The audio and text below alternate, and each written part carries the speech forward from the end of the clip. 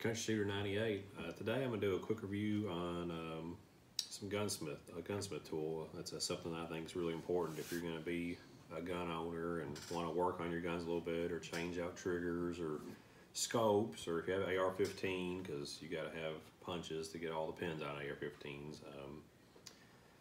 This is a Tekton gunsmith and punch set.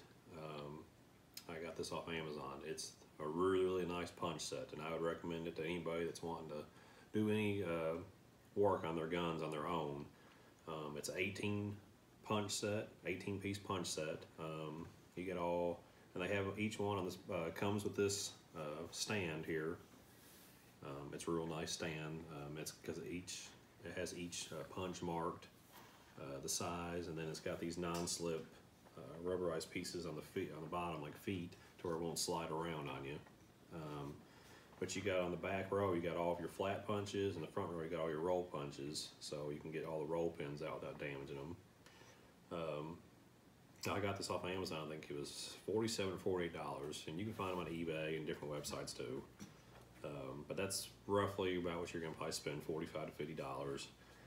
But it's a really nice punch set, and I would just recommend to anybody that's going to do some of their own gunsmithing work on their guns to get a good punch set. It's really important so you're not marring up your guns or damaging them.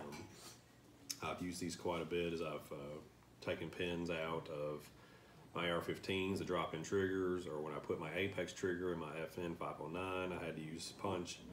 And you want to use a good punch and a good solid straight punch. And when you're taking roll pins out, you know, you want to have the pins that are the right ones, the right punches for those pins. So